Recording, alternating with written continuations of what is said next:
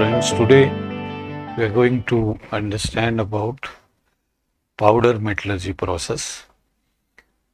Powder metallurgy process offers lot of advantages and slowly it is gaining more importance in the practical field.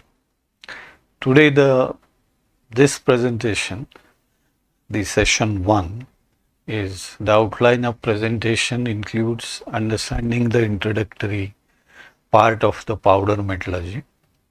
Then let us understand the definition of powder metallurgy, then importance of powder metallurgy, and then understand the advantages, process limitations and practical applications of powder metallurgy.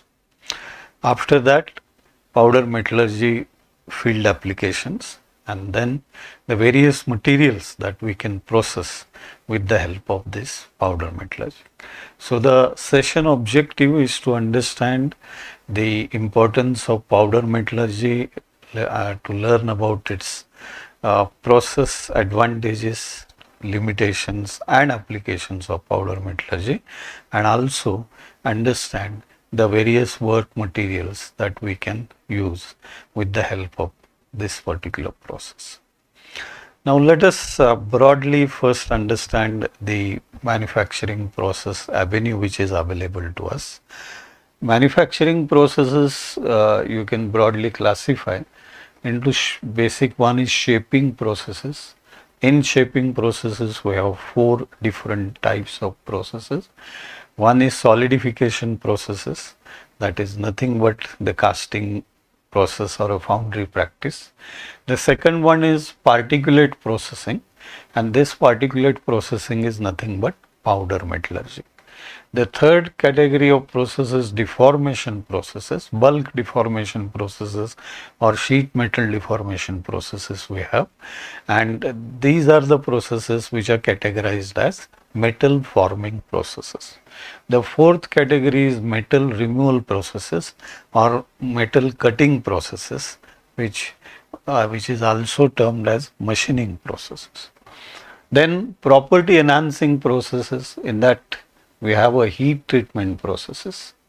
Third category is surface processing operations, cleaning and surface treatments, and then processes relating to coating and deposition processes. Another area is assembly operations, in that we use permanent joining processes, in that brazing and soldering, adhesive bonding, threaded fasteners, and fourth one is permanent fastening method. So lot of manufacturing processes are available. We have to best select the process. It is based upon the capability of a process to meet the objectives. Now today our objective is to understand the powder metallurgy process. Powder metallurgy, let us understand the definition of this. The first simple definition, it goes like this: the art and science of producing metal powders and utilizing them to make a serviceable objects. So powder production is the first step. So various techniques are deployed for powder production. The characteristic of powder defines the quality of products, and then the further steps are there to process that powder to convert that powder into serviceable objects. The second definition gives a new dimension, that it's a material processing technique used to consolidate particulate matter, that is both metals as well as non-metal. So types of materials that you can deploy for processing, it enhances the application. And then again processing of powder and making a serviceable product. This is another dimension of the definition. Third one, again it clarifies in detail that it's a process whereby a solid metal, alloy or a ceramic in the form of a mass or mass of dry particles is converted into an engineering component of predetermined shape and possessing properties which allow it to be used in most cases without further processing. That means we are using either a solid metal or alloy or a ceramic, and that is in a form of a mass of dry particles. Those are processed and for a desired shape, and the definition gives another dimension, that is, it allows it to be used in most cases, the final product, without further processing. That means it is a near net shape processing or net shape processing technique. This gives you another feature of this process through the definition. Now, after understanding the definition of this process, let us understand the importance of powder metallurgy. Powder metallurgy, attainment of a composition and its properties, if we compare it to the conventional method like casting or melting, here the powder metallurgy gives us more satisfactory attainment of desired composition, and through that fulfillment of desired properties. Powder metallurgy, it is most economically viable mass production method for structural components, and that too very close tolerance it attains. So this is in one advantage or importance of this. It gives us, it satisfies the ultimate objective that we would like to fulfill. One is the cost factor, another one is quality factor, another one is time factor. So mass production serves the purpose of time factor, time fulfillment. Then because of that mass production, the cost comes down. So time and cost, those objectives we are meeting, and close tolerance fulfillment means quality fulfillment. Then it produces some parts, that is exclusivity of this process is concerned, which you cannot produce it with the help of any other product. That means only powder metallurgy is the process which is suitable for manufacturing some parts. That more reason why, that is, tungsten filaments for incandescent lamp bulbs, they are made by only through powder metallurgy products. So this is another one exclusiveness of this manufacturing process. Certain alloy combinations are you can process it only with the help of powder metallurgy, and then it gives you for a long run production, it gives me the economic viability. Now, mass produced to a near net shape or a net shape, and then eliminating any further processing, this is the major advantage of this unique feature, you can say. No wastage of material. Near net shape means 97% conformance, only 2 to 3% of material waste. This is, or net shape means 100% conformance, and we can make the products with a specified level of porosity to produce porous metal parts, which are essential in the field. For example, filters, oil pregnated bearings, self lubricating gears, all those you can produce it with the help of this. So these are some unique features of this powder metallurgy. Now let us understand why advantages, limitations, we discuss it. It gives us idea about the process capability. More advantages, less limitation, it gives me more practical application. So let us understand the advantages. So as far as material processing is concerned, it has virtually unlimited choice of alloys, components and associated properties. Number two, you can produce parts with controlled porosity, which is a practical requirement. Then can be very economical for mass production. Long-term reliability through close control of dimensions and physical properties. We can produce many types of shape and designs. And as the process unique feature is net shape manufacturing.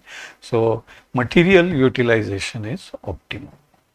Disadvantage, the one is size capability is one, limited in size capability. Then again, need to control the environment because of the corrosion concerns. Another one is cost of a die. But cost of a die, you can overcome it by deploying it for a long-term production.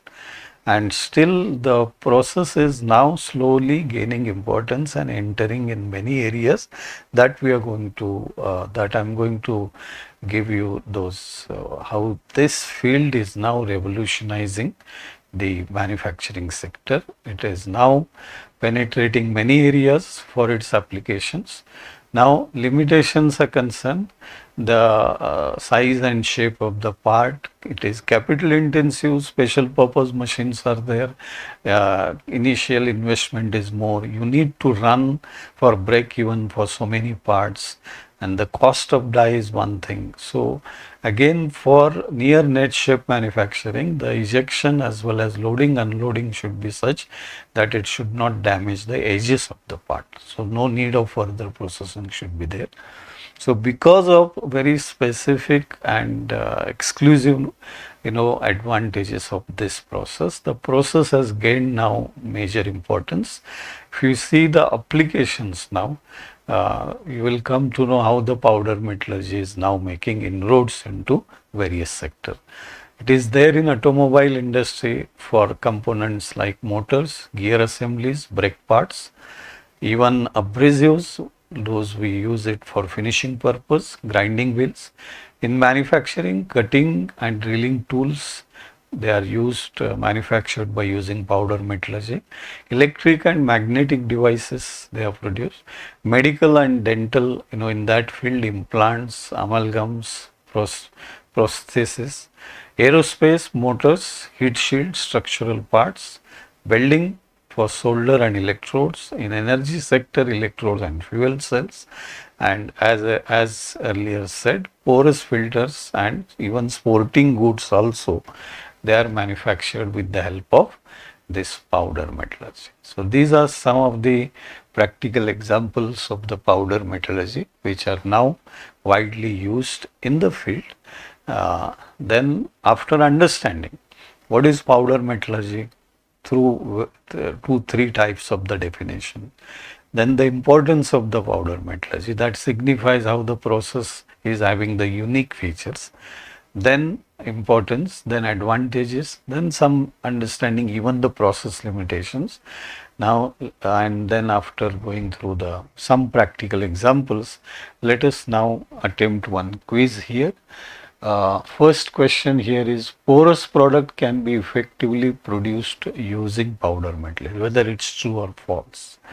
So as I said, the unique feature of this process is production of these porous products like filters and those bearings, and for self-lubricating bearings and for gears, etc.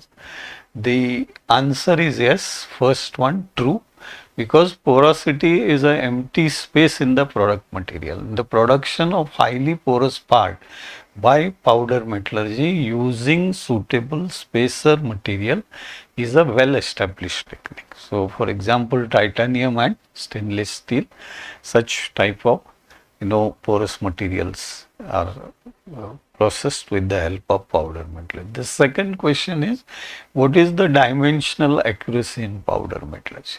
There are 4 options: high, medium, low, sometimes high and sometimes low. Fourth option. Answer is A, the dimensional accuracy is high, and because powder metallurgy, yield of a powder metallurgy is a net shape or a near shape. So there is no extra processing required. So process offers a dimensional tolerance and mechanical properties that are compatible with many applications. So this is another major advantage. Then the third quiz question is, wastage of material in powder metallurgy as scrap is, whether it's large, small, depends on other factors, or medium. And the answer is B, that means the wastage is small. So due to fact that it gives us near shape, net shape, so only 2 to 3%, and in case of a net shape manufacturing, it is almost 0. complex shapes can be formed effectively using options are powder metallurgy, turning, sand casting, and metal casting. Four process options are given there, and the answer is again A, that is powder metallurgy. So powder metallurgy allows us to create high quality products with near net shape, dimensional control, and high degree of control over a manufacturing process. So these are some of the examples of powder metallurgy machine parts. For electric motors, these components are produced with the help of powder metallurgy. And the last one, before concluding, if you see, these are the components which are manufactured by using powder metallurgy. So in this session, today we understood about what is powder metallurgy, its significance, process significance, its unique features, then its importance, and then its advantages, its process limitations, and also the process practical applications. So after that, the last part in this is the PM products, that means various types of the products that you can manufacture. You saw earlier the examples of this, the various products that you can process it, industrial machine parts, then for electric motors, the various parts, and these are some of the industrial parts that we produce. So gears, bearings, sprockets, fasteners, electric contacts, cutting tools, various machinery parts. We saw the sector wise also the applications, and gears and bearings are ideal for powder metallurgy because of the porosity and lubrication. Now as far as powder metallurgy's material processing capability is concerned, large tonnage of metals or alloys of iron, steel, aluminium, even other material like copper, nickel, refractory metal, molybdenum and tungsten, they are used, and metallic carbide such as tungsten carbides are also processed using the powder metallurgy. So that's all as far as the today's session is concerned, and in the next session we are going to understand about the basic steps of the powder metallurgy.